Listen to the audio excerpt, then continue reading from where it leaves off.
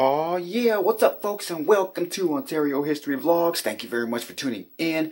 Today I'll be talking about a fountain that's been here in Ontario for the past 114 years. I'm sure many of you have seen it, many of you are familiar with it, and many of you have drank from it. It's on Euclid Avenue and C Street, and I'll be talking a little bit about its history. So without further ado, let this vlog begin.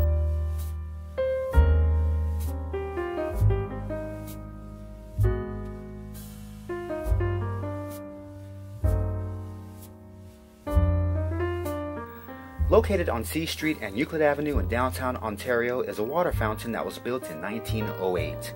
It was built by the Women's Christian Temperance Union and dedicated to the City of Ontario on July 4th, 1908. The W.C.T.U was an organization very interested in a number of social reform issues, including labor, prostitution, public health, sanitation, and international peace. The initial purpose of the W.C.T.U. was to promote abstinence from alcohol, which they protested with pray-ins at local taverns, as they seen alcoholism as a social ill. Because of those reasons, this fountain was constructed for people to be tempted to drink fresh, clean water rather than turning to booze.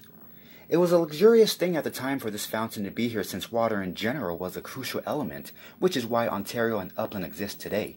Water was able to be brought down from the local mountains, so George and William Chaffee laid out Euclid Avenue and the town thrived.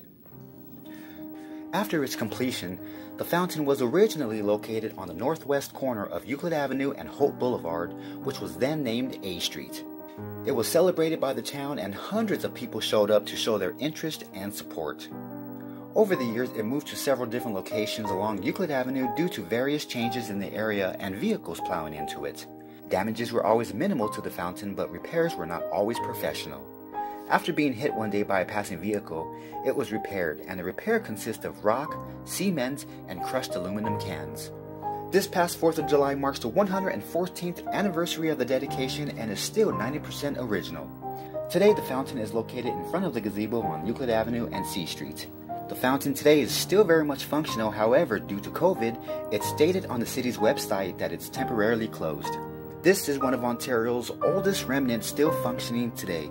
It represents a time of Ontario's history that shows what the reform did to ameliorate living standards, promote peace, and to keep the community quenched. So if you're in the area, it won't hurt to stop and take a quick gander at a piece of Ontario's history.